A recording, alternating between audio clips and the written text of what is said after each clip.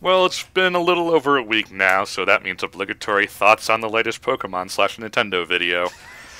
Uh, So we did do our okay. live stream where we talked about what we thought like when we first got it, but And it's not spoilery as possible, but this is going to be spoiled to high hell, so if you haven't played the game yet or aren't done, yeah. no, how about this? Scrub through the video so it thinks that you watched the whole thing, and then click off. Okay, that's Yeah. good. Add money, please. It is November. It would help the ad rates. Yeah. So yeah, today it's me, Ted, and Mr. Game Explained Derrick. Mr. Game. Damn John right. John is busy preparing for a Final Fantasy XIV BSC free company thing, and Lewis just hasn't played the game yet, so Yeah. We know who So, the real Pokemon yeah. fans are. well, says Mr. Game Explained, the special guy who got a review copy. Yeah, I guess so. I was completely up in the air whether or not I'd get that review copy or not. It was back and forth, and by the time, I was expecting them to give me, 2 weeks for an RPG. No, I think I got 5 days before the embargo was up. So Thankfully, the I'm- game's not super long, so you weren't that screwed. But still, it's a 40 hours in 5 days is a lot to ask for someone. 40 hours in basically 4 days, because I used all day Monday? Yeah, the day before the review, basically preparing it, because there was just so much little stuff, writing up the script, and, well, you're familiar with the process, Ted, of writing it up, and yeah. going through it, and getting the footage, and but, so it's nice to actually be able to talk about the game beyond what my limitations were. That's why I was really happy to join you guys. Oh yeah, especially with the embargo sheet 10 miles long. So anyway, I'm sure we've given people who are afraid of spoilers more than enough time to run away. First off, what versions did you guys play? I was Moon. Were both of you Sun? Sun's my main file, but I have both, mostly for recording slash streaming slash whatever file, because Okay. we still only have one game file per cartridge. Yeah. I went with Pokemon Sun as well, so... Yeah. Praise the sun. It's a boring meme. Yeah, I like it. you're easily amused. Yeah, Yes, I I am. don't play Dark Souls, so I don't know. Praise it. Damn you, praise it! But no, I played Sun, and I mean... That I wanted my Tiger Zord, so. Oh my god, it does look like a Tiger Zord. I didn't even think about that. That's crazy. But no, I mean, there really isn't that many differences. You got the version exclusives, you got the 12-hour time difference, and then... Which really doesn't mean anything besides the first totem. Yeah, really not. Is the So it first kind of makes me wonder what was the point. is the first totem version exclusive or time exclusive? Version exclusive. Okay. Version. Yeah. So yeah. It's really not even that much different. It's just in Moon you face Eradicate, and Sun you face Gumshoes. Okay. You have an even easier time against Eradicate if you have a fighting type or fighting move, because it's double weak against fighting type. So, yeah, not that much of a difference. Like you, Ryan, I have both versions. They sent me both, but God, if I was going to be able to get to play through both of them in that amount of time. So, yeah, I guess that is interesting, just how little differences there are. Now, have you guys done a lot of exploration after the fact, that now that you beat the Pokemon League, or did you sort of stop? I've been playing a lot since Yeah, I've been meandering around and just doing stuff. So I tried to get all the TMs. I did the Ultra Beasts post game stuff. I'm trying to get at least a complete Alola Dex. I'm just waiting for Pokemon Bank just because I have a living deck, and it's like mine wasn't that ready to go at launch. That really frustrates me, actually, because it's, one of the biggest things about Pokemon is being able to connect between games and bring up all of your old Pokemon, and I have no problem with the game With limiting to that, with saying you can't do that until you reach a certain point or whatever. Yeah, because it's not fair if you can bring in level 100 Pokemon by the third gym or trial or whatever. But I don't understand why they had to wait till January. Yeah, I don't know, because a lot of the old Pokemon are programmed into the game.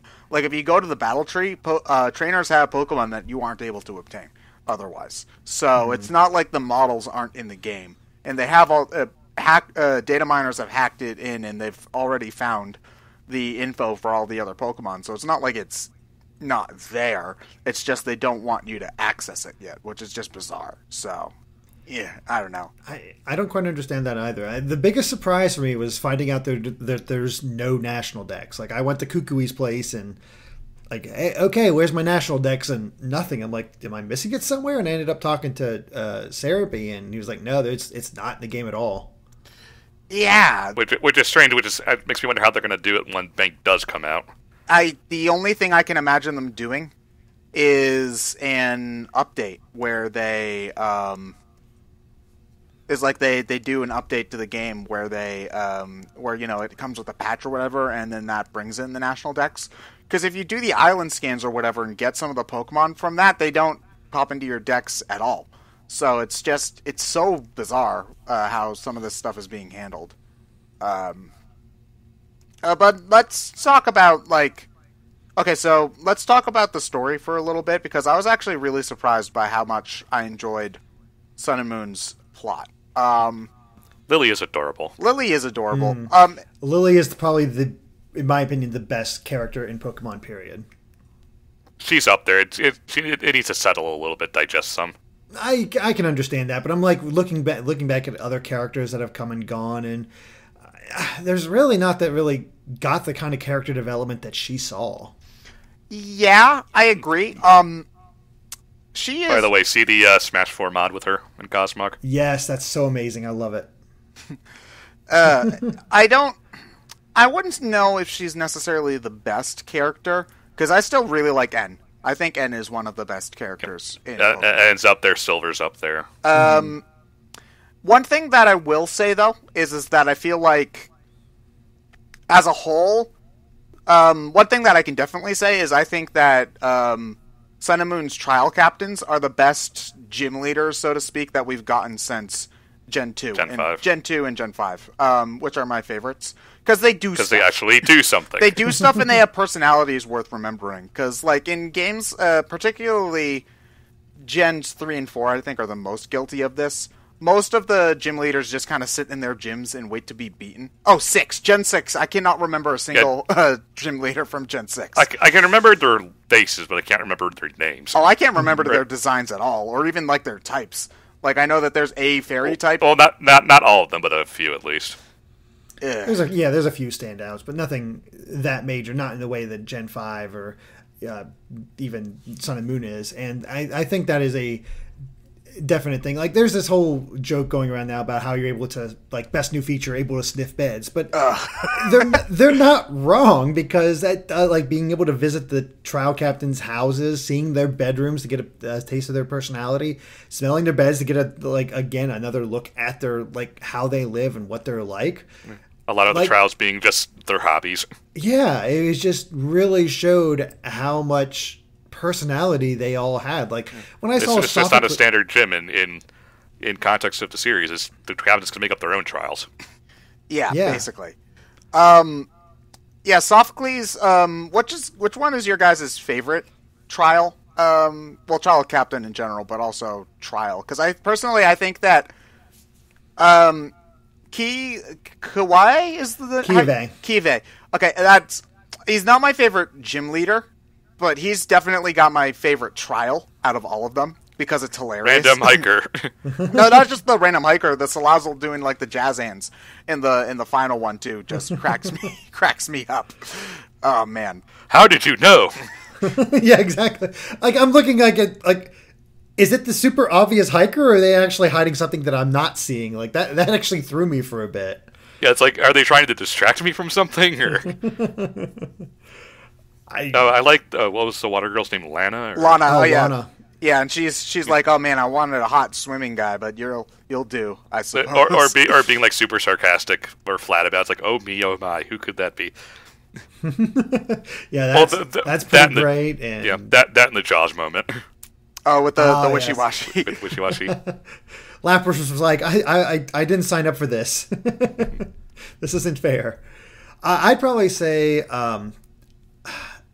favorite trial would probably have to be Acerola, just because I do like Mimikyu's whole backstory and going through this haunted shopping Supermarket. mall and a supermarket, I guess, and getting to that room that actually wasn't there at the end. It was a nice ghost moment that Pokemon And I like how Mimikyu's kind of walking around in the background in the last scene. Yeah, it's so great. It really stood out. In terms of design and personality, I think Acerola is probably my favorite of the group, I think. Because she's, you see her a lot on Ula Ula Island, because there's only 2 trials there. It's her and Sophocles, right? Mm-hmm. And Sophocles you see the most during the, Sophocles the most during the Festival Plaza, so that's their excuse for not having him around during the story. But she gets a lot of character development, and when you finally fight her and she does that little face where she goes like, it's just like, that was adorable. So, yeah, she's probably my favorite design and personality-wise out of all of them. The Mimikyu stuff was cute, too. It's just... Turn behind you! What was really creepy was like, you see all the Pikachu signs all over the place, and you're like, oh, shit. Like, yeah. It's like stalker territory. It's like, oh god, what am I in for? No, Mimikyu hates Pikachu, don't you know? He dresses up Sun as and the Moon thing anime. he hates. Yeah. He dresses up as the thing he hates the most. It's like, oh damn, this game's kind of messed up. There's a lot of dark moments to it. I will say before I move on from the trial captains, I did get a lot of like enjoyment out of Mina, the artist. Oh, she was great. Yeah. Like she was just like not really like when I fought Hapu before her, I'm like, are we skipping the 7th trial? Is that not a thing now? Or did they just trick us? And like, surprise, only 6 trials. And then you get to the sort of self-run Komo trial. Yeah, that one was okay. I kind of wish that she had like a post-game trial. You do fight her in the Ultra Beast section, and you can fight her again in somewhere in the Pony area. But I do wish that she had gotten, like, she's like, oh, I come up with something, you want to try it? And you kind of got an extra trial. I thought that would have been cool. Yeah. There's a little bit of missed potential with her, unfortunately. But it's not a huge deal. Yeah, but she still had a lot of personality. Just that sort of wandering artist that's sort of out there. Oh my god, Beldum, stop calling in help! Jesus Christ! Sorry, I'm trying to...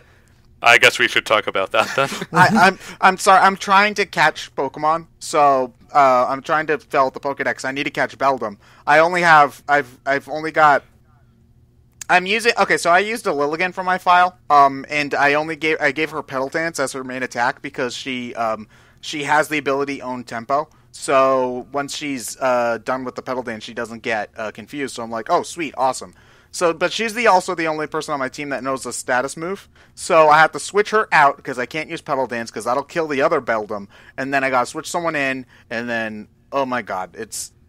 I didn't mention that in my review because I wasn't sure the take on it, because there was only one time where it got truly annoying to me, and that was with a bunch of Magby, where it did happen, where they called in help like 6 or 7 times, but then towards the end of the game, they kept failing on me. So it was like, didn't become that much of an issue. For me, it's either they fail immediately and it's fine, or if they do get it, it happens like 7 times in a row, and it's like, ugh. Yeah, you just kind of want to be done at this point. Oh my god, stop calling for help! Jesus Christ, I just want to... Okay, okay. I love that they have the Adrenaline Orb so that you can get Pokemon to call, and that you can chain it and make it your choice to have it happen. But when you're just trying to catch something, because you can't catch a Pokemon when it's... when they're 2 on the field. field. There's 2 on the field. So I would really just rather that either they gave you an item so that they would stop calling for help, or you would need to have them throw the Adrenaline Orb at standard Pokemon to get them to call, because it's really aggravating to have them do it over and over and over again. Which is more annoying to you guys, the calling for help in Sun and Moon, or the Horde battles from X and Y? Calling, because Horde battle is just essentially one battle with a bunch of weak Pokemon. Ultimately, that still goes by really quick because they're all supposed to be quote-unquote a lot weaker than you. And if you have field spread moves like Surf or Dark Pulse or whatever, they all go down instantly. Yeah. This is ultimately a random number that can potentially just keep going and going and going.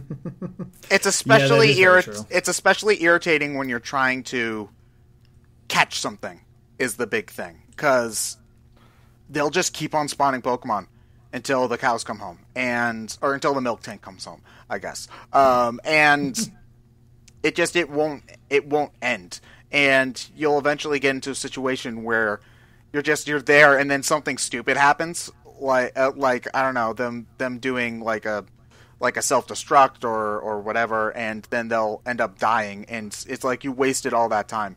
I've also seen instances where, like, there's one thing that does annoy me is that there's certain Pokemon that are limited to SOS battles. Like right here, okay? The Beldum that I'm trying to catch just ran out of PP, used struggle, killed itself. It's like, That's why you have a quick ball, Ted. Its catch rate's like 5. It won't work. I caught a Beldum with no problem. I think I might have caught it with a level ball. I'm not sure. I forget how I caught it, but I got one. But you're right. The only way to catch Marini is by having another Pokemon call it. There's a lot of Pokemon where they can only be called, like Goomy, Cast Form, there's a large number, and so the Pokedex does tell you what patches of grass they're in, but they won't tell you if they're only found by calling. So you can be running in there for hours trying to find something, and you'll never appear, because not only is it just from SOS, it's only SOS at like a 5% chance or something to that effect. And it's The Cerebi. Yeah. Let's be fair, Pokemon has always had stuff where if you didn't look it up, you would never have any idea how to figure it out. So I'm not going to judge a ton because of that, but I mean, really, like it's a little ridiculous this time, because it might be like a 1 in 20 chance and then a 1 in 5 chance, and it's just, it takes forever to try to find specific things. It's really my biggest issue with the game is calling for help, because it can kill the excitement of trying to find a Pokemon, catch a Pokemon, especially considering that Pokemon are more likely to call for help the lower their HP is, and you need to lower their HP in order to get them caught. So yeah, I find it severely aggravating. It would have been a lot better for me if they had just made it so that if you throw the Adrenaline Orb, then they'll start calling for help. And it's not like I'm against like the Totem Pokemon calling for help. That's fine, because those are boss fights. But for random fights, I could go without it personally. For me, it's more of an annoyance than anything else. It doesn't really hamper the game, but it's just annoying. It's really annoying. It's really annoying. It was really annoying for me because I was trying to catch as much as I could as I was going. So I ran into the problem like every other route. Pretty much is what's going on. So see, that's probably why it didn't affect me as much, because I was started that way because I wanted to see more of the new Pokemon, and I wanted to see how much variety there was, all that. And then by the end, I was like, well, I'll catch what I come across, but I can't spend time just running around in a circle trying to find everything. Yeah, especially considering that there's a lot of really rare Pokemon in this one. Like, it feels like almost every route has a 5 or 1%. Draw this time. Or like, what's the water poison urchin, whatever Pokemon's name? Marini? Marini. Yeah. Oh, it's a 1% chance in normal fishing and only a 20% chance on special spots. So it's like, good luck with that. Oh no! That's what like you do is Phoebus. you. I mean, I got one, but you soft reset in front of bubbles until that's what I did for Phoebus, and that's what I did for Marini as well. No, wait, no, Marini is. Is Marini SOS only? I don't remember. It probably depends on the No, it's not. Okay. But, yeah. I guess that's about as good of a segue as we can get. What is your guys' overall opinion of the new Pokemon? Because, I think it's a mixed bag, personally. There's some I really like. Yeah, definitely. And there's some I don't really like at all. I can agree there. That's about my opinion, too. I have a generally positive opinion. I think I like most of the designs. I think they work rather well. The only one that I've come across that I've just not been a fan of design-wise is Delmise.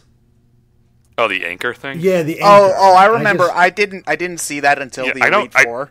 I was like, "What the fuck is that thing?" No, I was just kind of like, "The fuck is this, and what does it have to do with anything?"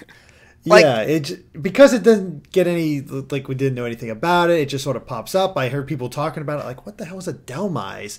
And then it popped up in a few battles, and I'm like, oh, it's a anchor with a face. And I get it. I mean, Pokemon's done those type of designs before, but for whatever reason, this one just does not work for me. And there's a lot of... I think the thing is that there's a lot of evolutions for me that I don't like very much. Like, for example, Picky Peck. I think Picky Peck on its own is one of the most adorable standard birds we've got since, like, Pidgey and Hoot Hoot. One of the best. But both of its evolved forms, I hate both of their designs. You don't like the Tuki? Oh, I love Toucan. I do not love Toucanon at all. I think it looks really weird. I don't like how angry he always looks. You don't like the sing in the Tiki room? And I really did not like that he was another... normal flying type. Because, like, I was kind of hoping that, like, Talonflame, he might have changed types. So, like, I was really kind of holding on that he'd change type and his design would get better after Trumbeak. But it just didn't happen. It is a weird evolution line to go from Woodpecker to whatever Trumbeak is. That one is the weakest design to me, to a Toucan. That does sort of come out of nowhere, but Toucan saved my team so many... Yeah, exactly. We got a Toucan Pokemon. It saved my ass so many times, and Beak Blast is amazing. It's kind of OP. Yeah, no kidding. Beak Blast. And it also promotes Fruit Loops. Just follow his nose to death. Hold on, I need to pull up the new Pokemon list just so that I can look at them all and, like, see them all. And speaking of potentially overpowered Mon, how about that Beware? Oh, Beware's fantastic. I love having my Beware on my team. Save my ass. I've not used Beware. Beware is fantastic. It's got massive attack and HP, so it can tank hits really well. And also, there's a lot of tanks this gen. It's a very slow, very tanky gen. Yeah. Like, I'm looking through Crab Brawler. Okay, like, Crab Brawler, I think he's cute. Crabominable, not so much. Ribombee. I was really upset that Ribombee was fairy type, because I really liked Cutie Fly in Ribombee's design, and I wanted to use them, but it's just I already had a fairy type with Primarina, so it's just that's not the Mon's fault. That's not, but I'm definitely using Ribombee for whenever I do a new save file, because and their shiny forms are pink. They are. It's super cute. I mean, there's a lot of I noticed that bug types and fairy types got a lot of love this gen. Yeah, that they did. It makes sense. It makes sense too, because there's, well, for fairy types in particular, because there's not a lot of them. So they wanted to up the ante. Like, a lot of the designs I actually think are okay. I still hate the sandcastles. I still hate them. Sandygast. Yeah, Sandygast. I like them. Okay. Like, Bruxish is I'm not really a huge fan of the Jangmo line either. Oh, okay. So I like the Jangmo's typing, at least. Okay, so here's... okay, so here's something I actually wanted to bring up. When I saw all the pre-release material, I hated both Lunala and Solgaleo's designs. I hated both of them. They both I thought they were really weird looking, and I didn't like them at all. Mm-hmm. Now that I played through the game, and I understand, like, what their story significance is, I like them so much more now. Now that I know that they're Cosmog's evolution, and all that, I don't know. It's just it instantly clicked with me. Our little galaxy fart actually becomes useful. Yeah. Try training that thing. My God, it knows splash and teleport. Oh well, and then it gets cosmic power, which isn't an attacking move. So yeah. Oh, it is kind of funny. Oh, well, it'll almost be daytime in my file soon, so I can actually go and get him. Because I haven't done that yet. You have to bring Lunala to the altar. Lunala or Soigaleo to the altar again at the opposite time of day of your quote-unquote game. Yeah, and then you can transport the other world. I was really hoping when I first saw this, I was like, oh, does that mean I can get both the Pokemon I can't normally catch in this Gen 2? And no, it's just a way to change the time of day. Which I do think is convenient, because when I was playing, I didn't even see daytime very often. Like, because I saw night more often than not because I was playing on Moon. So it's really nice to have that option as well. Definitely. Yeah. Sun Song, anyone? That's all we need. Oh, that must have made getting the, what's it called, a lot easier, though. The Zygarde cells, if you could change the time of day at any given point. Yeah, it does help a lot. I had no interest in that side quest whatsoever. It's not a bad side quest. I mean, they're around. You can naturally find them. I mean, like, you can easily, just going through the game normally, find enough to get yourself to 50%. Yeah. I've got, you can find, you only have to find 10 of them in order to complete the Pokedex. Like, and I think, just by trying to be thorough normally, I've got at least 70 of them, which I think is decent, but... Yeah. And once you look up the locations, they're pretty easy to find. It's just that, to me, I just didn't care, because ultimately this felt really shoehorned in because they never made a third Pokemon Z game for last gen. Didn't do anything with Zygarde, so it's like, okay, we have to do something with this mon, so shove the side quest into the next gen. It's like, I think part of it is that part of it is that, and also, like, the game itself says, like, he's supposed to keep order in Kalos, so what the hell is he doing in Alola? I keep on... It means something's going to happen here, but that's about it. I really...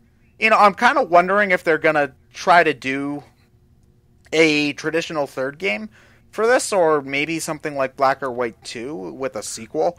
We'll see with potentially Stars. Yeah, because they didn't end up doing anything with X and Y.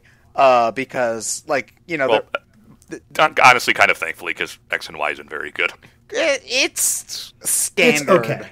It's about as standard as it can get, I think, is the big thing. It feels like in retrospect now, it definitely feels like a experimental generation. Yeah. I think they were testing some ideas out, and Sun and Moon feels like where they decided to implement them while also experimenting, like getting rid of the gyms. Yeah. I think that it's just so strange how much better Sun and Moon is than X and Y. Like, I never hated X and Y. Yeah. But I just like, I beat it, and I was like, okay, whatever. Yeah, I never had a lot of motivation to go back to it after the fact, and the fact that there's practically no post-game content in X and Y did not help that matter at all. But, it's just like, I feel like this is just as much of an improvement over an X and Y as Gen 5 was to Gen 4 for me, and Gen 2 was to Gen 1.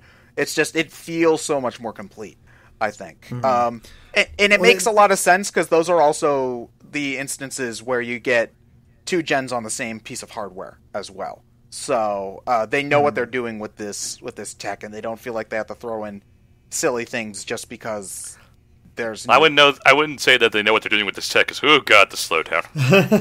Well, I'm playing on a new 3DS, and even... Well, so am I, and there's still plenty of slowdown. It's whenever there's 4 Pokemon on screen. As soon as you kill 1 Pokemon in a double battle, it starts running fine again. So I think that they tried, okay, let's optimize it for totem battles, and that's about it. It's pretty much what I have to assume that they were doing. You can really tell that they're pushing the system to its brink. Just because having 4 Pokemon on at once, how detailed this game is, honestly. There's a lot of detail to each individual detail and a lot of great animation, too. Yeah. They went all out. That's why the Stars rumor makes so much sense to me, because it feels like they're just like pushing it as much as they can and then just optimizing it when it becomes Stars on the Switch. Like, I guess that's what I'm really curious about with Stars is how much of a jump is it going to be from Sun and Moon to Switch graphically? If it is a thing at all, but we'll worry about that when. Yeah. Yeah. But yeah, I don't know. Like, part of me thinks that it probably wouldn't be a huge jump, like, because if they wanted to, because that, like, even though the basis of the game would mostly be there, they would have to redo all of the textures and all of the other graphical assets. So it wouldn't be as simple as just like porting a game from the PS3 to the PS4. No, like an HD remaster. It wouldn't just be like that, because if you tried to blow this up onto a TV screen, I don't think it would look very good at all. Because you can already see the pixelation on a lot of characters' faces in cutscenes, for instance. But it's just it's very interesting to think about it, I guess, is all that I've got to say.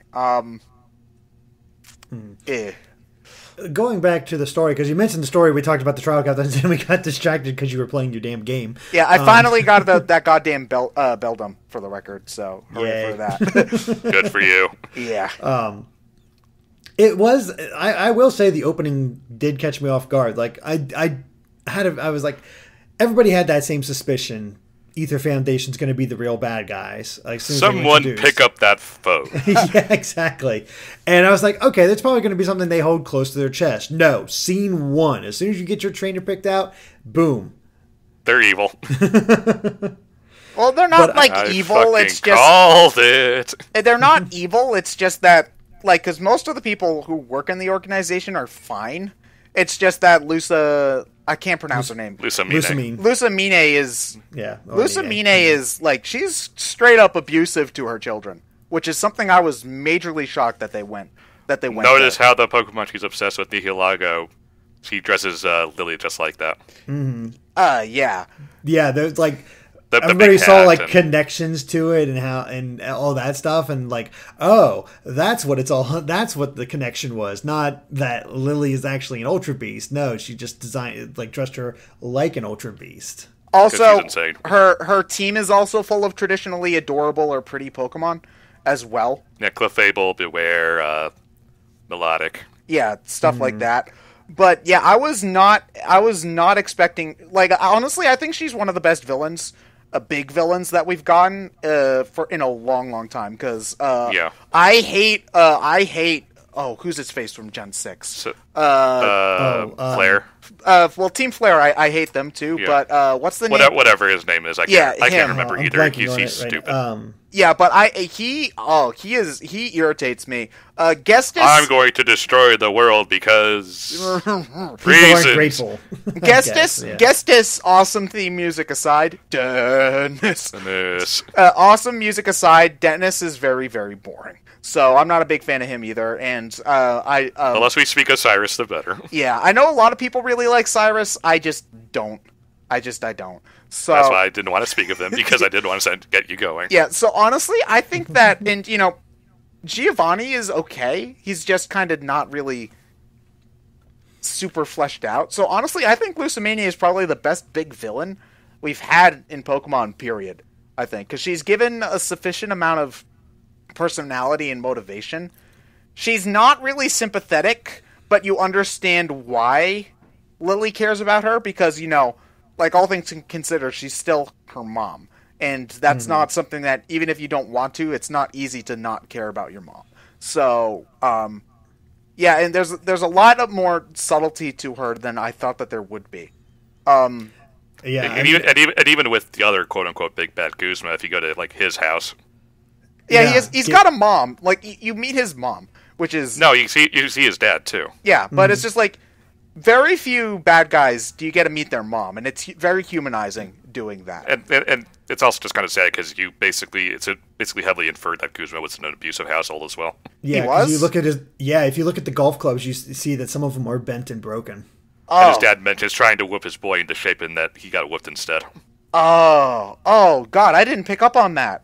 Oh yeah. Oh, that sucks. There is a heavy thread of abuse. There's there's a theme there. Like I said, family is a big theme of this. Both good families and bad families. And Team Skull themselves were excellent in their development too, because you get a little bit about why they are the way they are. Oh, Team Skull's fantastic. They're goofy as hell, and you can't take them serious. But that's kind of the point, because these guys are all island trial dropouts. That's why they suck. And they're just losers that no one likes. Yeah, they're fantastic. Honestly, I think they're one of the best teams we've had. Like, I also like how the punk girl and boy are obviously ex-Team Skull members. Yeah, yeah, totally. Yeah, it's well. First off, their dialogue's hilarious, and the theme music. Team Skull. One thing that's interesting. So apparently the Japanese word for skull is dokoron, I believe. So the sound that you hear when a Team Skull guy spots you, it goes like dokoron. It's the game basically just saying skull in Japanese. So nice. They're such losers. It's fantastic. But yeah, you're right though in that like they are like some kind of weird dysfunctional family, and it's man, they're so good. I don't know if they outrank Team Plasma for me because they're just so different from Plasma, but they're still great in their own right, and I love the way that they go. So, So what do you think of this game's Edgy McEdgy?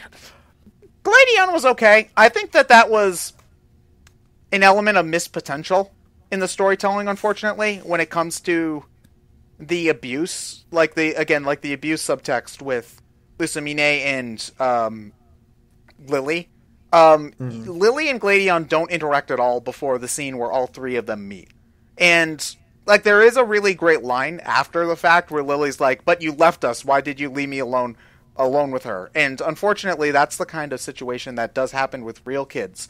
Like if a sibling runs away, you know, there's guilt about leaving one of the siblings alone with them and stuff like that. And I feel like and the implied abuse. Yeah. Mm-hmm. So I feel like it would have been like, even, you know, leaving the subtext off of the table, having more time with those characters together would have just developed them more and made them more fleshed out as a whole. I did like Gladion, like Type Null is the perfect Pokemon for him because they're both, like, they are kind of kindred spirits, and I like that aspect. And I just find his animations ridiculously silly. Oh yeah, it's totally silly. He's a tryhard, much like Team Skull, so he fits. Much like Guzma, yeah. I think that had they pushed him a little bit more, I think it tried to make him more of the competitive rival that we saw in Gen 1 and 2. I think I would have liked him a lot more. They just kind of... He's just kind of there for the most part. I think if they had used him just a little bit more, a few more fights, a few more appearances, I would love him as a character. But as he is, he's okay. He's I like him in the hotel on Route 8. Get out. Get out. Yeah. Excuse me, you don't know what genre this is, good sir? This is an RPG. I'm allowed to go in any house I want and pilfer your stuff. Oh, you can't smell his bed either. It's sad. Oh. Did you guys find Lily's diary at Kukui's place after the game? Oh, you can read it? Oh, no, I didn't. Yeah. Oh, the Murkrow picks the lock. Oh, what happened? And it basically just gives you an idea about her escaping, her reasons for escaping, Hold how on, she met up with... she originally went to Professor Burnett. I'm playing right now, so I can read it. I can read it right now. So gotcha. Flying right now. Totally. That's interesting. I was so happy when I got to that point where you found out the Kukui was married. It's like, called that right from the beginning. The poor fangirls, they're so upset. I saw the wedding ring, and I'm like, oh, he must be married. And people were like, no, that's on the wrong finger. Or she's no, under Professor Kukui for personal reasons. Personal reasons. Stared at his chest. You want to know something else, though?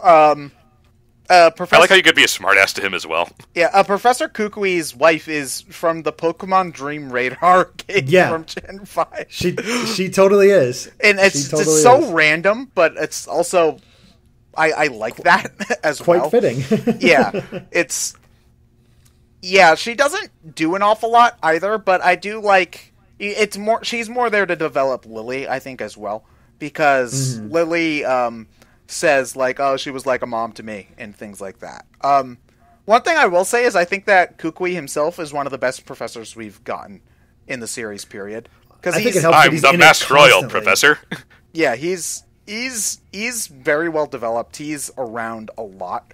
I also like how he's essentially the quote-unquote champion battle, which is a direct callback to the unused Professor Oak fight in Gen 1. Yeah, that's awesome. And he ends up getting the third Pokemon neither of you chose. Yeah, which is again direct callback to the unused Professor Oak fight. Yeah. Yeah. It was a very clever callback, and I was like, I kept waiting, like, who's going to be the champion? Because I kept expecting Kahili to be it. Because you just hear about Kahili, it's like, oh, that might be golf who's lady. Kahili? The golf lady. one of the Elite Four. Oh, I didn't hear about her until the They talk about her in the demo. Oh, okay. I didn't. Yeah, play and that there's a few lines here and there, like at the not the Tide Song Hotel, the other one. What it's in the demo. Yeah, and I was expecting that, but again, it didn't really show up much. But by the point I was done, like I was there, I was like, I wonder if Kukui's going to be it, because he's just constantly been there, and he would be unexpected in a way. And I'll tell you what, I was underprepared for him. There was a point, especially he is a surprisingly good trainer. Yeah. There was a point there where I was just shoving potions in my Pokemon's mouth as they did I think it was takedown or something like that to damage themselves. And I'm like, oh, he's almost dead. He's almost about to kill himself. And then he has it down to a sliver of health. Hyper potion. Full restore. You son of a. Honestly, I didn't find the game very hard at all. It's Pokemon. It's not going to be very hard. I'm just glad that there's at least some element of challenge to it with the totem Pokemon and all that. Yeah, but Lurantis was definitely my hardest fight. Lurantis, once I prepared, I didn't have too much trouble. It only took me one try. That's part of why. Again, it's just one of those. I'm glad they're at least trying to make it at least somewhat difficult. Yeah, it's not a total cakewalk. Yeah. Oh, I hated Wishy-Washy a lot more with Alomomola healing it all the time. It's a matter of luck what supporting Pokemon you get, unfortunately. Because it's just, it's either you get a decent Pokemon for it, or you don't, It's, because, for example, when I got, the second time around, I think I did Lurantis, I got, Castform. And that was a lot more tricky than when it just had a Fomantis running around with it. Because it could set it up with its different forms. Yeah. So, which again is really interesting because they're actually trying to put strategy into the enemies in this game. It's not just, oh, here's my dark type, use your fighting type to kill me. yeah, pretty much. You had to really think about it, and I like that aspect. And the Elite Four and Final Challenge was tricky for me. I had to use a lot of items because, well, I was at the point where I was just trying to get through the game, so I wasn't really grinding a whole lot. Oh, did you know that? Did you try the Elite Four again after you beat the? I have yet to do that. Okay, so when you fight the Elite Four again, you aren't guaranteed to get Kukui to fight you. Yeah, it could be someone. It could be someone else to challenge you for the title of champion. Yeah. Ooh. Yeah, I really like that. It could be like Gladian or How or... I think Plumeria, it can be a number of different people. So trying to show them all, I think, would probably end up being a test of RNG more than anything else. But yeah, it's very interesting because, that was all honestly something that I always kind of thought about at Pokemon. It's just like, okay, you beat the Elite Four, you become the champion. Do you instantly lose your title as soon as you beat the game? Because you have to go and beat the Elite Four again, and the champion, Blue will still be there when you go back. Did he just take it when you left or something? So the fact that it's just nope, you got to defend your title, I think that's really cool. That they would even put that concept into the game in the first place. Because that's something I've wanted since Gen 1 and 2, is the idea that, okay, you actually have to defend your Pokemon. And it also gives you a more... logical reason to fight old trainers again, because stuff like, oh, you can refight Silver on Tuesdays and Thursdays in the Elite Four room just never really made too much sense for me, or stuff like that. So it's just okay, how we'll try to challenge you as champion. That makes sense to me. So yeah, I like that change a lot. I find it really cool. There's a lot of smart decisions in the game, and there's a lot of stuff that helps out the player, like the daycare, not leveling up your Pokemon, having...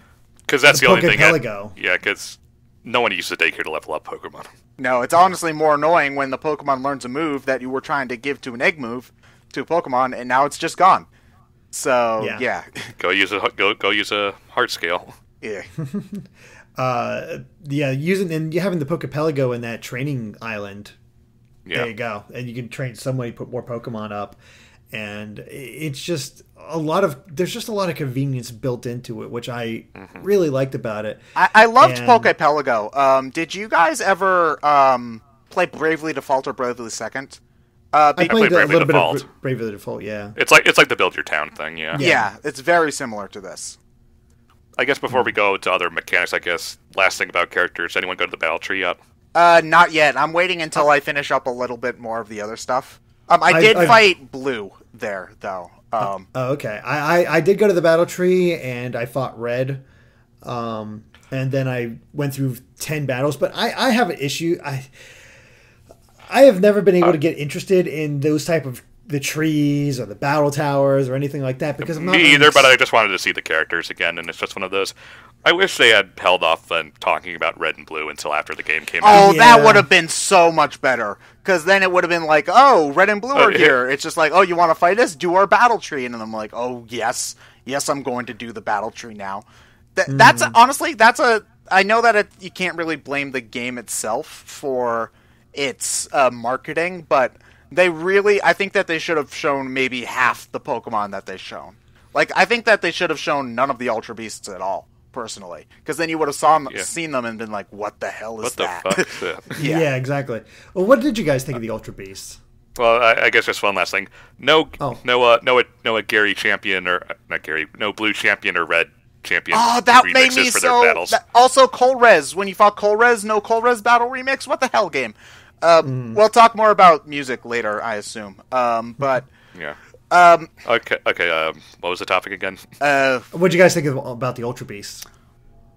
I think it was a good idea because it kind of let them just go really nuts with the design and have an excuse for that. Yeah, like the designs, they're weird and bizarre, and they don't look like Pokemon.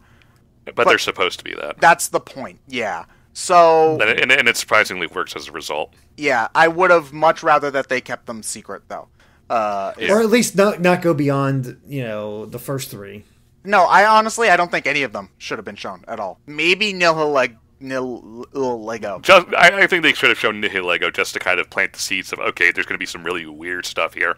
Mm-hmm. Yeah, but everything else, because I think it would have made the moment where because you're to search for the Ultra Beasts, you've got to run in the grass and just hope you find them. Like the moment you hear the music, and then it would have made that suspense of what the hell is this thing going to look like, kind of add up. Yeah, that would have worked a lot better. That whole fight between the Kahunas and the Ultra Beasts when they first appear, that would have been a lot cooler. Yeah, more exciting just seeing that play out. No, I agree that it's something they should have kept a little bit closer to their vests, and. It was also interesting, how many you had to catch. Why are there 4 of them? I have no idea. Why do I have 4? I don't think I'm going to be trading them that much or anything like that. So well, I get 2 just so that you can trade with people who you know. Yeah. So it's just get the other versions, Ultra Beast or whatever. But yeah, that's fine to me. But why are there 4? Yeah, I don't know. I will say I love Buzzwole's and Xurkitry's names. Yeah, Xurkitry's amazing. Yeah, that's a great pun name, and Buzzwole is just I saw that, I was like, I got legitimately giddy. I was like, that is so clever. No, I just like Xurkitry because it's a tree of circuits. It's great. So yeah, I like the designs. They're interesting. It was also I love the challenge of what the hell type are these guys? Oh yeah, that's because I was they were talking about the 4th one. I forget its name. The 4th one they were talking about having blasters, so I assumed it was fire type, but it's actually steel. That was bizarre for me. Yeah. Did you guys enjoy that side quest? I did, but just really quick. Whenever whoever gets around to recording Sun and Moon for PSC, whenever we get to the alternate dimension area, since it's Nihilego, the jellyfish thing, make it all Techno-Ravey and put in the SpongeBob Dancing with the Jellyfish song. That'd be amazing.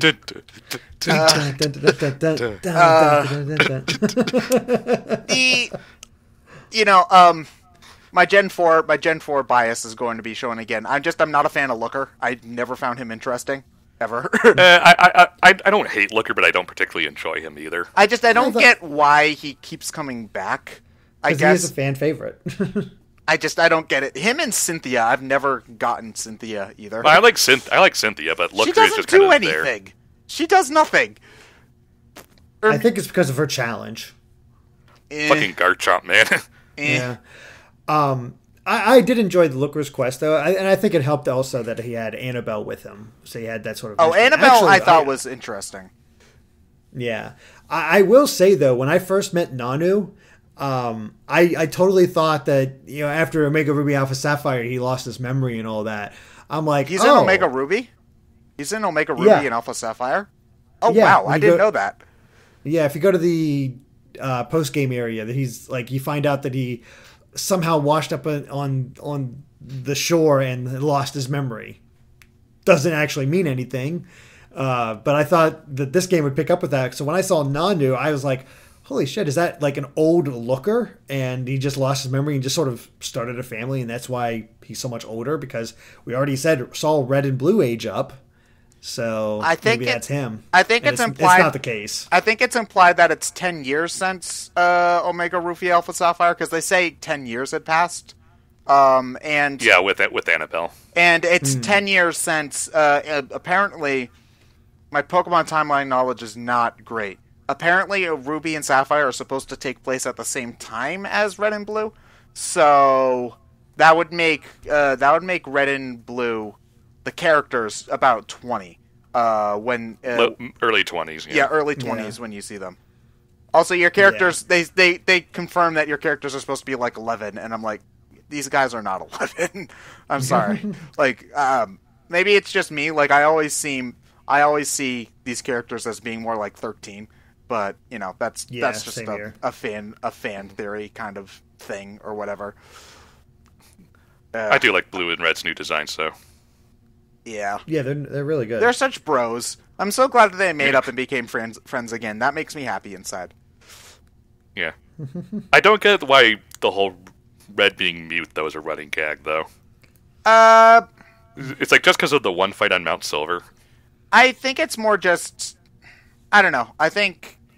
Because it's not like he doesn't speak in context of Red and Blue. You just don't hear what he says. Yeah, it's a little strange, and I kind of get it. I mean, to be fair, we have also never met any of the previous protagonists in other gens, so we don't know if they're mute as well. We've never met. It's not really precedent. Yeah, we've never met Gold or anything. Yeah, and their names are Gold and Silver and Crystal. I'm sorry, I'm never going to call him Ethan. It's just wrong. Like, I mean, if Silver's name is Silver, like, that's his canonical name. So, if you're going to have one character be named Silver and the other Ethan, I'm sorry, that just doesn't work. Yeah. I start calling them by their quote-unquote English names starting from Gen 3 on, but Gen 1 and 2 is their color names. Yeah.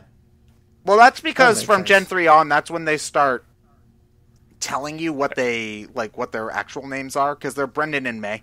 Those are their official names in Gen 5. Not Gen 5, Gen 3. Gen 3. And in Gen 4, there's Dawn and I don't know the other guy's name. I don't think whatever his name is. Yeah, and then it's like Hilda and Hilbert. Yeah. Which I hate those names. No, I love those character designs. I hate those names. They're awful. They're terrible names. Then Callum and Serena for Gen 6. So I can remember Serena just because of the anime, but not Callum. Yeah. It's one of those things with it happens, I guess. I get it. It's the ongoing joke. It kind of works.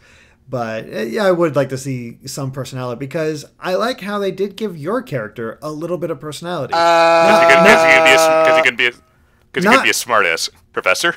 Yeah. Aren't you cold?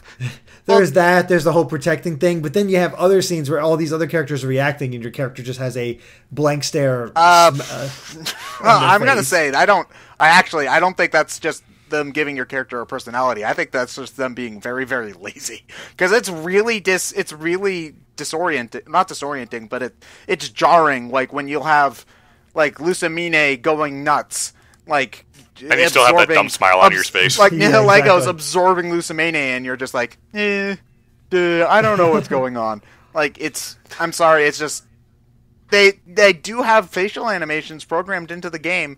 I don't understand why they didn't use them, So yeah, it really needed it because I'm talking beyond that because they do have a little bit of personality in other ways, but it's very subtle. But again, I just just like being able to choose smart-ass options. Yeah, me too. Yeah, I appreciate that as well. Get up to the Pokemon League. Aren't you cold? Yeah. One thing though, I think that the trainer customization this time around is very disappointing. There are not very many options for clothes. And there are basically no options for guys at all. Yeah, and also I hate that there's like 5 hairstyles and none of them match me. In Animal Crossing, you can have the guys wear girls' clothes and vice versa, and have girls' hairstyles. So I'd like to just have the standard long hair girl hairstyle because that. So what you're saying is you look like a girl. Well, it would honestly. If I picked the girl trainer, I could get a trainer that looks more like me than if I picked the guy trainer, and I don't think that that's really right. I think that you should be able to have your character look however you want them to look. So I'm not a fan of how they did that. I'm still like, you got a preview of the clothes, but I also want a preview of the hairstyles so I can actually take a look without spending $4,000 for the change. You know. Well, what I wish they would do is at the start of the game, once you choose your gender and your skin tone, let us pick our hairstyle too. And eye color, because hairstyle and eye color. It's like just let us choose that from the start. There's no point making us wait till later in the game just to make it look a bit more like us. Mm-hmm. Yeah, it's like I guess their idea is to get you into the action early, but it's like if it's an RPG and you're letting us customize things, just let us do it from the start. Or at least I do like that they gave you a clothing store in your first town. That's at least a good start, but like I don't like there's extra hairstyles that you don't get until you beat a certain amount of the game, and I'm like, why can't I have this option right from the get-go? You know, because it's not like specific clothes, I understand, but like the hairstyles, if they are all going to cost the same amount of money, there's no reason to hide specific ones behind certain plot walls. So yeah. Well, speaking of money, how'd you guys enjoy that $1 million bonus after finishing Ultra Beast? $1 million. Oh, that was nice. That was very, very nice. Like I got that after that. I was like, oh man, I never have to. Like the funny thing is, I just like scrimped and saved in order to buy all the TMs because I was doing the guide for that, so I was buying all the TMs for the different stores, and I had just bought them all. So I've still not gone below $1 million because I bought everything I really needed. Like, thanks, Looker. You were useful for once. Yeah, that's. Now get the hell out of my hotel. Yeah, I'm so glad that that made it all worth it, because you figured, okay, it's just going to be something that you do to get the Pokemon, and that's it. It's just like, no, they pay you for your work, which is a rarity in Pokemon, granted, but like they pay you for your work, and then you get to, and then you don't basically trying to buy TMs is not an issue anymore. I have plenty of money left after getting all the TMs. Yeah, but then you got to fill out a W-9. Yeah. They probably took a lot of that off taxes. It was supposed to be $1.5 million, and didn't have an exchange rate. Yeah. The Alolan Pokken Dollar is not doing very well right now. Oh boy. So music. go ahead. What did you guys think of the music this time around? Because honestly, this was kind of underwhelming to me musically. I generally enjoyed it, but nothing immediately sticks out to me. The only song I can think of that I think is outstanding is the Pony Canyon theme, which is awesome, I will say. Mm-hmm. That is a good theme. I also like the Sea Folk Village at during the day. Night's pretty good as well. I think there's a lot of good songs in here that really fit the mood of the piece. They might not stand out like as memorable pieces, but they set the mood so well that I still really enjoyed them. I think I agree with Derrick there. And just on your Pony Canyon tangent, Ted, I couldn't help but play Stone Tower Temple over that while I was going through that dungeon. It was just kind of I'm very spoiled when it comes to Pokemon music, because Gen 2 and 5 I think have some of the best video game soundtracks of all time. So why don't we have Blue and Red Champion Battle remixes? Oh, that legitimately makes me very, very sad. Because you remixed Blue's general theme, which is better than nothing. I'll give them that. Yeah, but like, why? Just why? It's like they're the two. There's like besides the main theme, they're probably the two most well-known themes from Pokemon. Yeah. Yeah. It's a shame, but it also, like I said, I generally really like the music. Some of the towns really stood out to me. So like Seafolk Village, the most by far. That is my favorite song in the game. I think just generally, Team Skull's theme was great. Their battle theme was awesome. Whoa, was Team Skull. Oh yeah, that song's great. I get what you're going for. I guess the only thing is that for me is that, and I've gone on this tangent before. The fact that they're still using MIDI files and this kind of general instrument quality for Pokemon, I find really annoying. Because there's Pokemon Stars. I personally, I don't know why Nintendo can't get an orchestra for all of its games right now. You're the biggest video game company on the planet. Pokemon in particular is the biggest RPG on the face of the earth, and you're gonna still kind of half-ass the musical quality when games like Etrian Odyssey, which are piddly little Atlas niche games, can do full orchestras. I don't get it.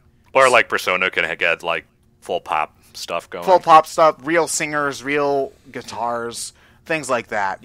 So, yeah. Yeah. One touch I did like though is that the champion quote unquote battle against Cook is actually your theme. Mm-hmm. It is.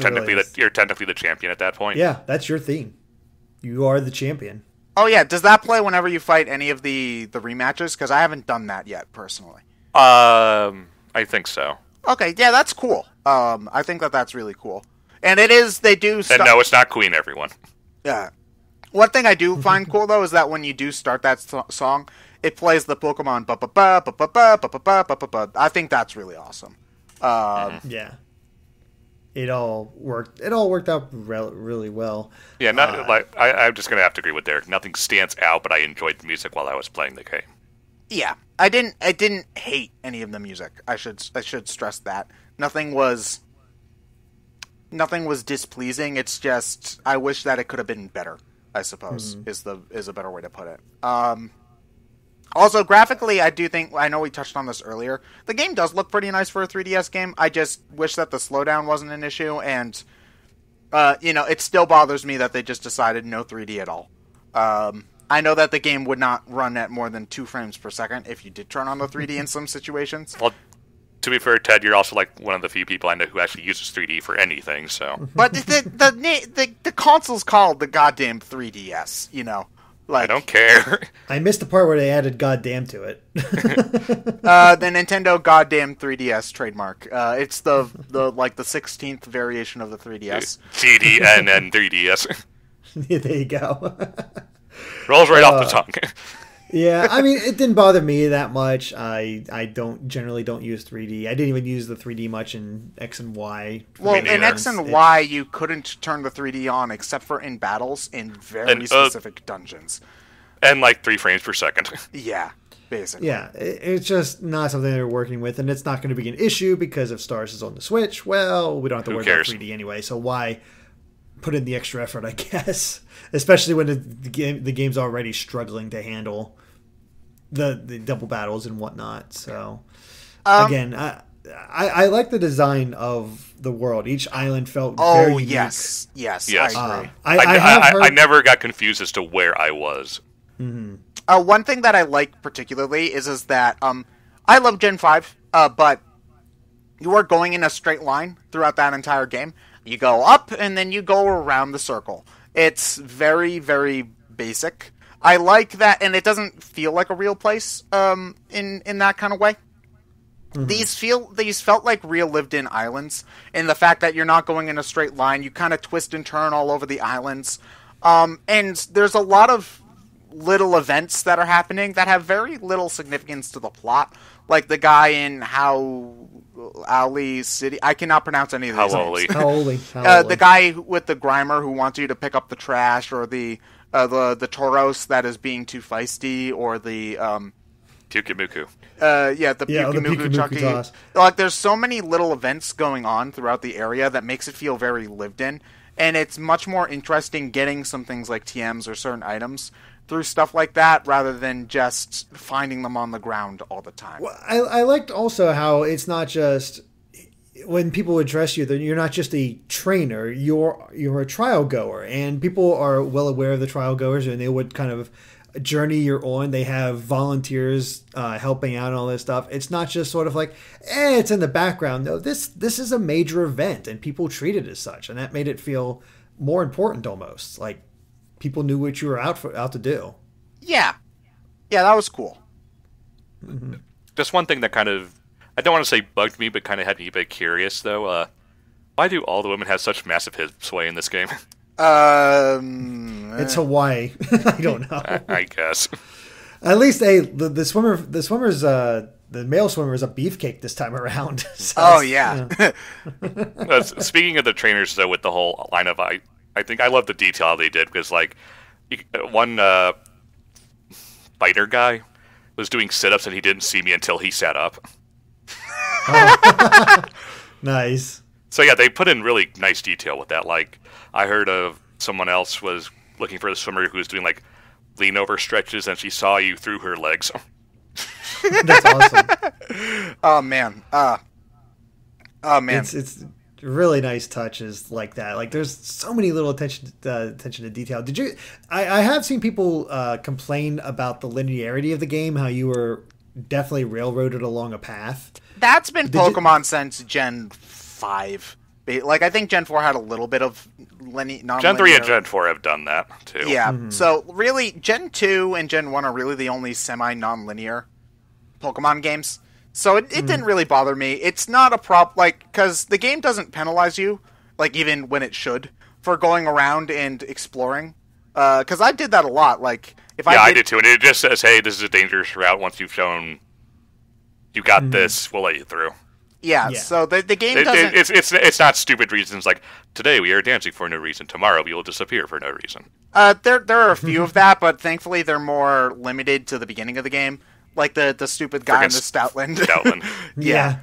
The Stoutland needs to search everything. It's like, fuck off, dude. I don't mind a game being linear as long as it's entertaining. The game, one thing, I think, this is one of the best paced Pokemon games we've had in a really long time.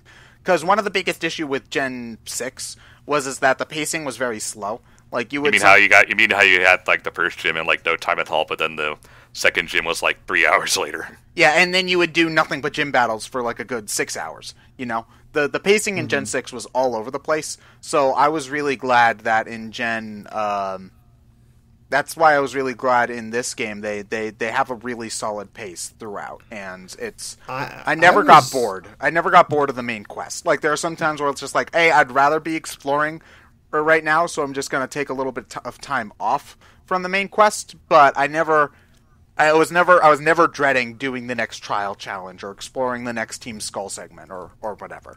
It was very brisk, and the 40 hours went by in a blink of an eye. So I like also how once you got to the second half of Ula Ula Island, the events sort of naturally went into each other. Like you went to Acerola's trial, you got back from Acerola's trial, the kids' Pokemon were kidnapped by Team Skull. You go off to fight Team Skull and take down Po-Town. You get back, you find out that Plumeria helped kidnap Lily. Then you go to the assault on Aether Paradise, and it's like, so much going on. It's like there's no break, and then you finally get to Pony Island, it's like, okay, can breathe again, and you get the new and improved Lily, which again, great character moment there to see her like try to become stronger and like really live up to freedom and whatnot. I loved Lily's redesign. I hope that if the Pokemon Stars rumor is real, I hope that after the game we do get a fight with Lily, because I think that would be, I think that's really where her character arc should go. Like one of her things is that she doesn't want to see Pokemon get hurt, which is fine and all. But I also think that I think this isn't something that they really spell out in the game at all. But part of getting stronger is going through pain. So I feel like it does make sense, because she says she wants to become a trainer and whatnot, that like you would kind of finish the arc between her and you with with a battle. It makes sense thematically to me. So here, I do wonder if we do get a Pokemon Stars, if we'll visit Kanto, because they talk about her going to Kanto and you find out through conversations and whatnot that the reason that she ended up deciding to go to Kanto is because they're in search of Bill, because her mother is still infected by Nihilego. And since Bill combined himself with a Pokemon, was able to way back himself. in Gen 1. Exactly. That's what they're going to go visit. And I'd love to go back to Kanto and revisit. I'd love to go to other regions as well, but obviously Kanto is like 95% of the mentions of other regions in this game are all Kanto, but obviously for 20th anniversary. Yeah, they have a hand, like there's like 2 or 3 Johto references, a handful of Sinnoh references. Like, Hoenn. They don't really reference in Nova very much, but there's a lot of Gen 5 Pokemon, so I don't really mind that too much. One thing is, though, is if they do bring back Kanto, this is my Gen 2 fanboy showing up, but Johto's literally 5 feet to the left. Let us explore there, too, please. For when that game gets its 20th anniversary. Yeah. For Gen 8. There you go. That'd be cool, just to go back to it. Also wondering what they'll build in those places. Like, they had all those construction sites in the various towns. I'm like, what's going up on there? Yeah, man. The game is just, this is the most fun I've had with Pokemon since the original Black and White. And, like, I know that I'm one of the people. I don't know if it's a minority that like Black and White 1 more than Black and White 2. No, I like Black and White 1 more. Okay. Yeah, I do too. It's okay. It's just John. John just has really weird taste. Okay. Well, I think I like Gen 1 because I like them both, but I tend to like Gen 1 more. But the reason I like both is because Gen 1 you get all new Pokemon. It was a fresh start. It felt so nice to go into a cave and not have to worry about Zubat constantly. And then when you got the Black and White 2, all of a sudden it wasn't the same old thing because now you have the Pokemon mixed up. If they were already mixed up in Black and White 1... And like 80% of the game is the exact same shit you did last time. Exactly. If the Pokemon were mixed up like they were in Black and White 2, it would not be nearly as impressive. Black and White 2 would be much less impressive, much less interesting, I think. Well, I do think that one of the things that they did take from Black and White 2 that I think works is the variety of Pokemon. Because one thing about Black and White 2 that I think is nice is that you do have a large variety of Pokemon that you're able to find at any given time. But you're not stuck with bland normal type cannon fodder for the first hour. Yeah, it's you're given a lot of interesting choices. And that's the same thing here. Like that's why I want to do I'm actually very interested in doing a Nuzlocke of Gen 7 because Gen 7 not only is the game not super hard, so I feel like I could actually make my way through it. I've heard about a lot of people at least going in blind having some trouble with their Nuzlocke. Yeah, but with proper preparation, I think it seems very doable. And there's a lot of your team could literally be anything, and it just seems like it seems like it'd be a very interesting challenge. So that's why I'm interested in doing one. Of course, it's probably I'm not sure when I would do it. I will say though, this is one of the first Pokemon games in a long time where I've beaten it, and I'm kind of like I want to do another playthrough, just to try out a different team combination. And yeah, I totally get that. I can't think of the last Pokemon game I can think of that I really wanted to do that for was Leaf Green. I think was the last Pokemon game I really wanted to do it for. Not even really Heart Gold and Soul Silver, although in that case, that's just because that game has so much content to it. By the time you're at the end, you're done. That Gen 4 battle.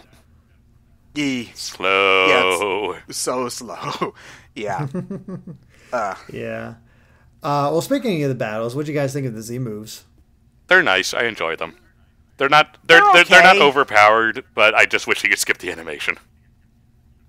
Yeah, or at least a quick animation or a fast forward button or something. I mean, there are no Knights of the Round, but oof. Yeah. Okay, here's something. One thing that Pokemon has been doing since about Gen 4 and Gen 5 is that a lot of the trainers you meet on the routes have gotten a lot less Pokemon. Because in Gen 1, 2, and 3, most of the trainers you would find in routes, at least by the 1/3 to halfway point of the game, would have 3 or 4 Pokemon. And I kind of miss how long those fights were. And it's something that I didn't really think about too much when playing through Gen 5 and 6. But like I noticed that like, hey, the gym fights and the rival trainer fights, they've only got like 2 Pokemon. These fights should be longer.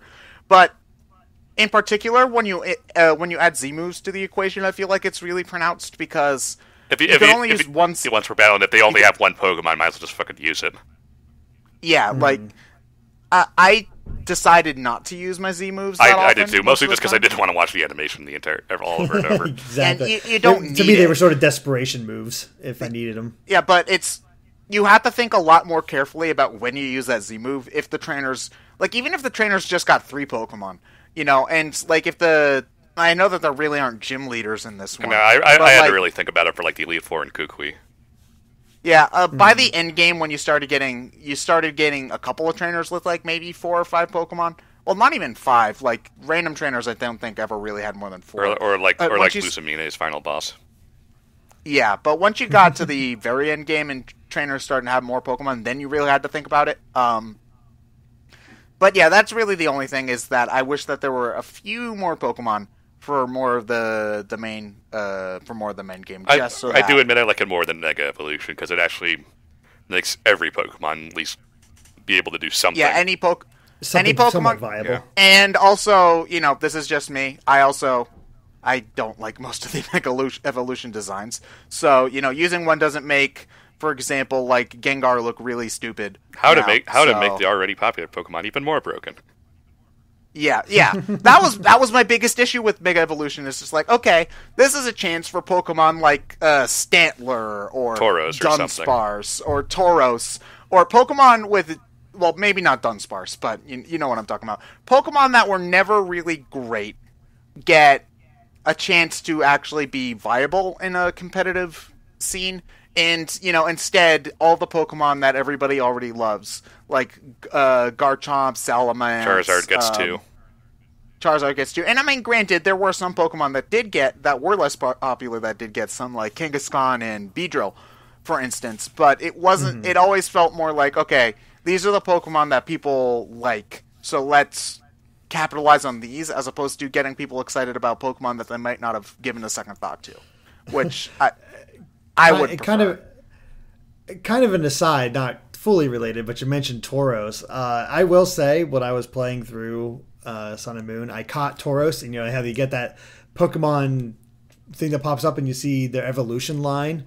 It totally threw me off when I caught Tauros, and there was an open spot next to it. It's Miltank. Exactly. I found that out later, but I'm like, oh my god, does Tauros actually have an evolution in this game? And then I found out later, it's like, I caught the Miltank. I'm like, son of a bitch.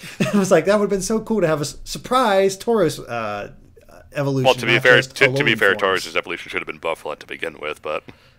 True enough. Well, the funny thing is that this might have changed, but I don't believe it's actually possible to get a Tauros if you breed a Tauros and a Miltank together, dude, because they're technically different species. So, yeah. They might have changed that more recently, but but as far as I remember, I'm sure that any mistake we've made, the comment section is already corrected. Yeah. So, although, just to go back a little bit on what Derrick brought up, what did you guys think of Alolan forms and just as a concept for ongoing games? I do too. It's a good way to mix up old Pokemon to be interesting in different regions. The 2 Alolan forms I used on my team was Alolan Muck and Alolan Dugtrio. Loved them both. I had Prince Alolan. Yes, yeah, they were fast, and having that Steel type was really nice. I will say though, I did try using Alolan Marowak on my team, and he sucked. I was so disappointed with how much it sucked. Marowak. You need to find a thick club. If you give him a thick club, his attack doubles. You need a thick club to run Marowak. It's not possible without it. Yeah. Also, the fact that it wasn't learning. I had to teach it a fire move, and it still barely learned any fire moves or ghost moves to fight, despite being a fire ghost type. I was like, what the heck are you? You're all defense, no attack, and you're not even that great at defending anything. So I dropped them. But I just like the idea, though. It's a good way to kind of mix up old Pokemon. I just, if they're going to do it again, they need to do stuff other than Gen 1. Well, I think the idea was that it's the 20th anniversary, let's stick to Gen 1, the Pokemon people already know and like. And if it goes over well, Gen 8 or whatever, we'll start mixing in other gens. I get that. Yeah, but makes a lot of sense. Unless if they completely drop the concept, like Mega Evolution, and we never see it again. Well, Mega Evolution's there, just post-game. And, like, yeah, not brought but up like at we all. don't get... Yeah, but we don't get any new... Megas. Mega Evolutions, though, so... Yeah, it's going to be interesting to see what they do moving on, like where they add more Z crystals, like specialized Z crystals, where they add new Mega Evolutions, where they add new Alolan forms. What can we expect? And I'm still hoping for like either a Farfetch'd evolution or a Mega Farfetch'd. Because I love that little bird, and he never gets Getting any attention love. for that mod would be quite far-fetched, actually. Dun dun dun dun dun. Flan. Oh boy, but yeah, it was. I think gameplay wise, it all worked out. I enjoyed the new Pokemon. I enjoyed the new Alolan forms. Z-Moos, while I used them sparingly, would definitely brought an interesting element of strategy to the whole proceeding. They're just really good games, I think. Yeah. Is the thing. Like, it's... I would definitely... It's hard to say because it's only been a week, but it's definitely above 3, 4, and 6 for me. In terms of favorite gens. I'm not sure where I would place it compared to 5 and 2. 1, I don't really put anywhere because it's just kind of that weird first step sort of thing, so I don't really put it anywhere, but it's definitely on the top half. Yeah, I agree. It's you know, you can already tell, like, I love this game. Like, I can already say that it's fantastic. Mm-hmm. But especially considering that it's so different than a traditional Pokemon game, it's hard to rank it against a Gen 2 or Gen 5, which are our particular favorites, because they're not similar in so many ways. So it's bizarre, I guess, is the big thing. So yeah. I've gone on record to say that Gen 6 is Gen 7 is my new favorite generation. Granted, that's still very fresh, but I'm looking back and I think I like the changes more. I like the changes that it brought to the game much more than, to a great degree. I would need more time. I would need more time before I can definitively say that. I totally get that. What I will say is that I hope that they bring up this freshness. Some of these, like, I hope that they keep things fresh for the next installation and don't just copy Sun and Moon after the fact. Like, I don't think we need trials to do trials specifically again, but I also don't want to see gyms either.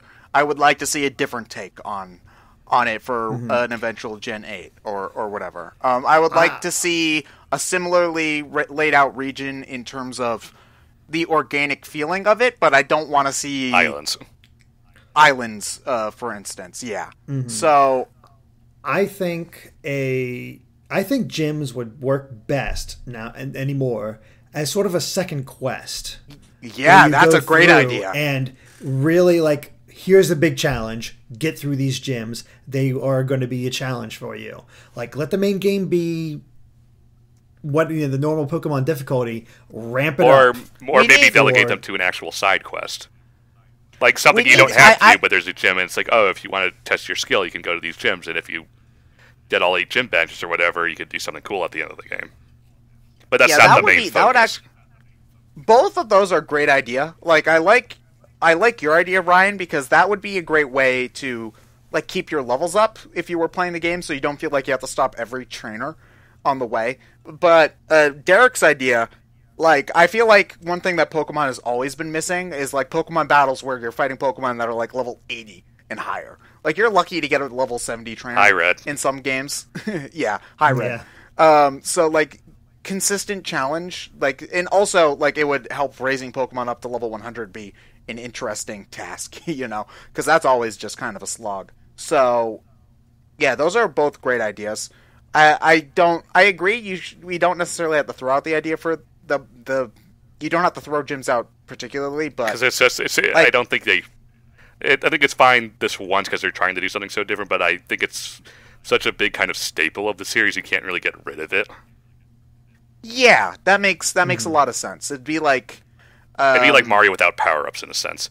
Yeah, the game would still be fine, but it's like power-ups are such a big part of what makes the game. So yeah, that's a good way to put it.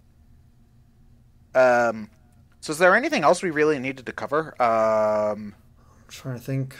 Because we've been going for a decent amount of time. Yeah. Although it's we're usually much longer.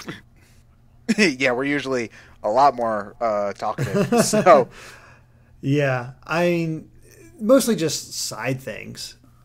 I think that we haven't covered yet, like the Pokemon Refresh versus Pokemon. I like Refresh a lot better because it's less tedious. Yeah, I agree. Yeah, you can feed them a rainbow bean and they're instantly 3 or 4 hearts, and you don't have to worry about it anymore. So I got all my team. Affection is like, I didn't even bother with Affection very much at all in my X and Y playthrough. It's broken as shit. I'm just gonna mention because it's so much easier to do this game. It's not incredibly tedious. You're not playing that stupid yarn game over and over because it's the only one that's worth it. Oh yeah, that definitely helped a lot. I mean, it does make the game easier, but it also makes sense to interact with your Pokemon and pet them, and the animations are so adorable in this game. So I showed Pokemon Refresh to Catherine, and I had her pet Beware, and it took me like 20 minutes to yank the 3DS out of her hands and be like, okay, we're gonna play a real part of the game now. Yeah, good old Pedo Bear. He's adorable. He's one of the best. He's one of my favorite. He's adorable, but also freaking scary. Yeah, that's actually especially I don't watch the anime much, but I've seen clips of Team Rocket with Beware and Lola. It's like he just keeps bringing them back to his cave and not letting them leave. Yeah, I need to catch up on that, but it seems like the Sun and Moon anime has been pretty good so far. I've seen a clip where Ash sees a Beware and he's waving to it, and the Beware was like, "Hi," and then they're all happy, and then the Beware accidentally knocks down a tree and his face shifts to one of sheer terror. That was really funny.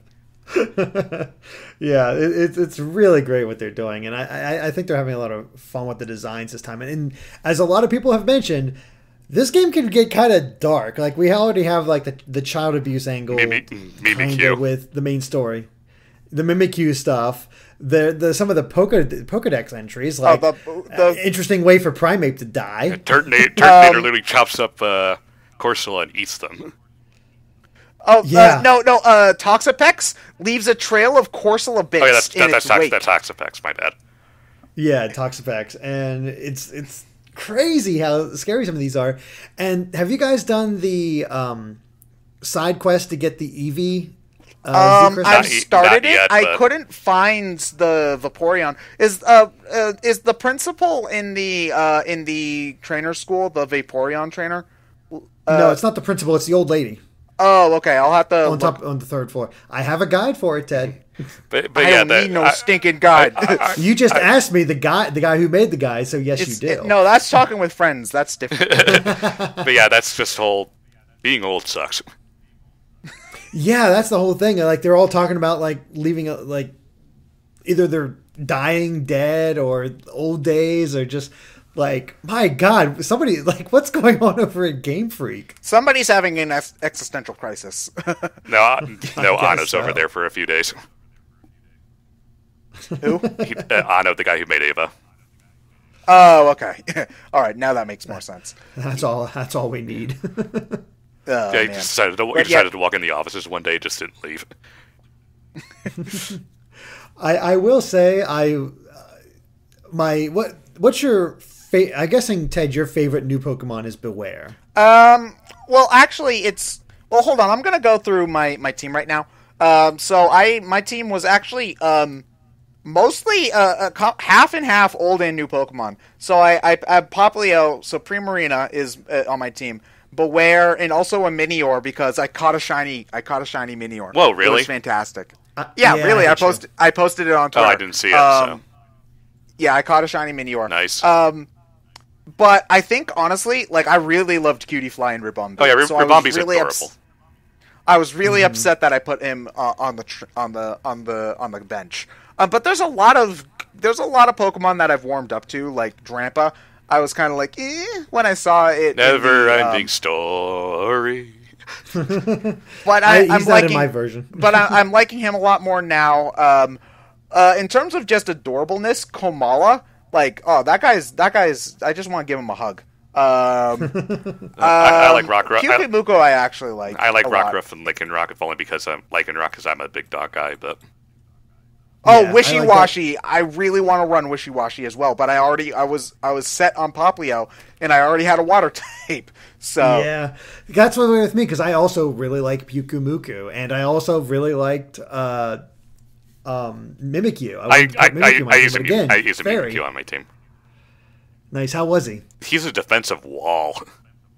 Yeah, because not only does he actually just take a hit, which by the way I forgot about and used my Z move first turn just to try and knock him out early. It's like oops. Denied. Yeah. But it's like his normal defense and special defense are so damn high. So it's like he's a massive tank. Yeah, it's there's a lot of really interesting competitive uses. So like for Mimikyu, just being able to take any hit for free. Like if you can predict they're going to use their Z move, switch it in and just make it worthless. Yeah. Also, that'd be great. Also, I have Minior. When its shell is up, it's immune to status effects. It can't be status affected at all. So if you could looking at the Pokedex on Cerebi, I like if I to get a Mario's right next to Mimikyu. The Pikachu of this region versus the not Pikachu. I do like to get a Mario as a design though. There's also Wimpod and Gosleopod who will instantly run away, like baton pass. But also, I cannot find a Wimpod again. Like I accidentally killed. Oh, they're around. Oh no, but they'll show up on Pony Island every so often. I have not been able to find another one. They're not spawning for me. I can't find one. Oh, that sucks. Oh yeah, what do you think of? I want to raise one because Guzma's Galiciopod just impressed the hell out of me. I killed that thing like easily. A real challenge. Really, I never had a problem with this Galiciopod. Oh, after my first battle with it, as soon as I got every time I came in, I would just immediately use Lycanroc's Z move and drop a rock on it. It's like, squish this bug, get it out of the way, because it gave me so much trouble the first time I fought it. What do you think of the 4 Guardians that you can catch post-game? They were annoying. Which, by the way, fuck Tapu Koko for being post-credits. Yeah. I got it, but it's like, don't make me have to restart, like, part of the Elite Four champion or whatever just to try and catch him again if something goes wrong. Mm-hmm. You want to know what there's a way to catch it afterwards. Yeah, but it's just as annoying. It's one thing that ending scene I already thought was about like 5 minutes longer than it needed to be. Well done. So, everyone walking up and going, well done, son guy. Yeah, but honestly, the one that annoyed me the most was Tapu Fini. Yeah, because it could heal itself. Because as I posted on Twitter earlier, because having legendaries that can heal themselves provide a unique and interesting challenge on catching rare Pokemon. Quote, no one. Yeah, I used my Master Ball on her. No, I used it on Necromazza.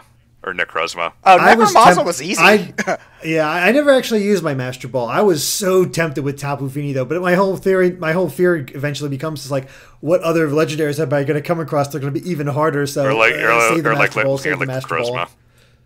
No, I did the Tapus after I did the Ultra Beast, so I was like, this is the last one, so just use it. Gotcha. Yeah. Mm.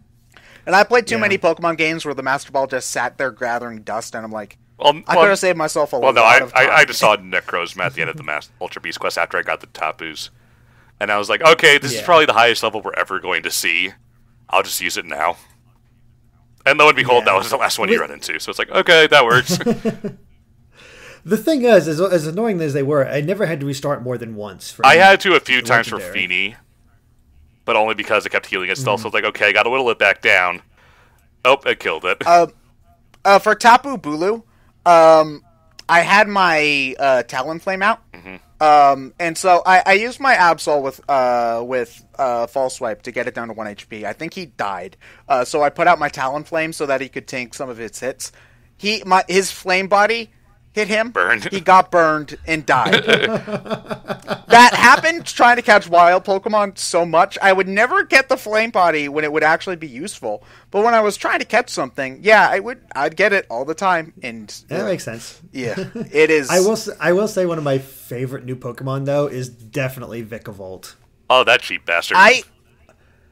He would honestly I learned the thing that annoys me though. You can't evolve Charjabug until you get to Vast Pony Canyon.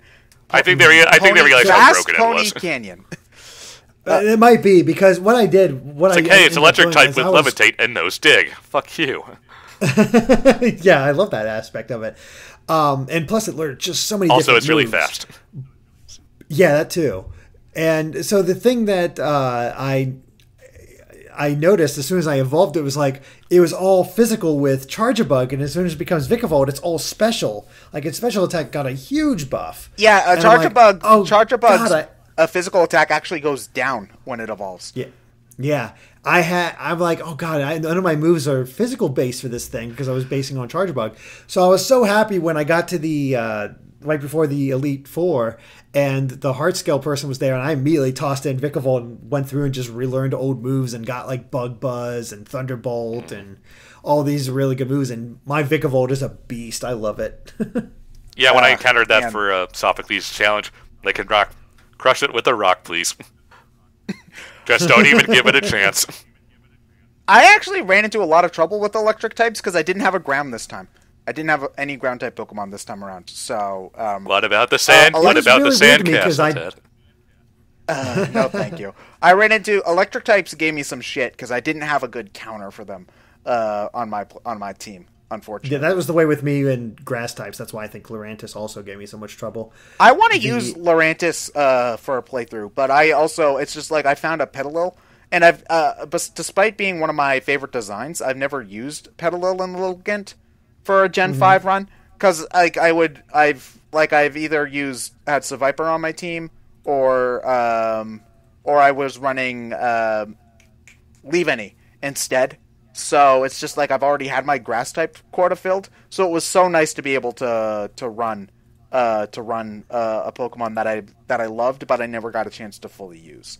It was very strange to me to have a team without a psychic type on it because I'm so used to having a psychic type there.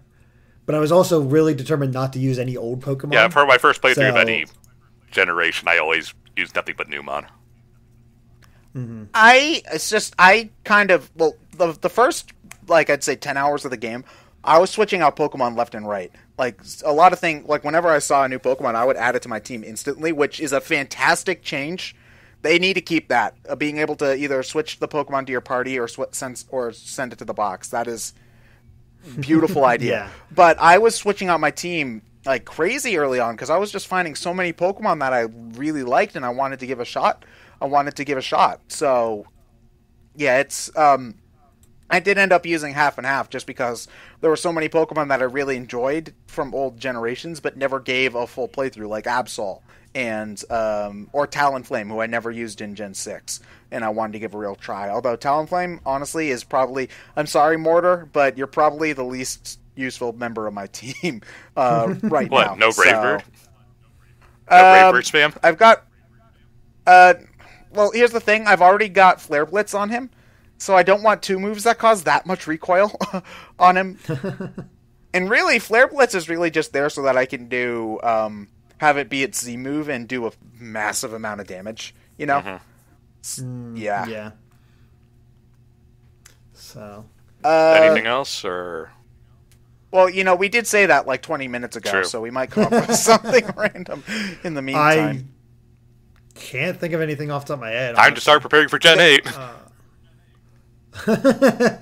Get that analysis out, Mr. Game Explain. What-ish? No. Are there hits in Gen 8 and Gen 7? Yeah. It was interesting, I will say, to go through and seeing like, oh, I got this right. Oh, I got this right. Oh, I got this wrong. Oh, I got this right. And seeing how well I did with my analysis.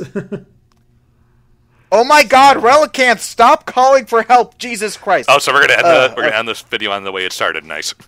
Yeah, exact. Ted bitching about that. Okay. seriously though, they're great games. If you have been out of the Pokemon loop for a while and want to get back in, or if you're one of the 3 people who've never tried Pokemon before, I'd say that this is a good time to jump in. So, great games. I give them a thumbs up. What Ted said. Yeah. Yep. I already had my review. I said I loved it. It still stands true. Yep.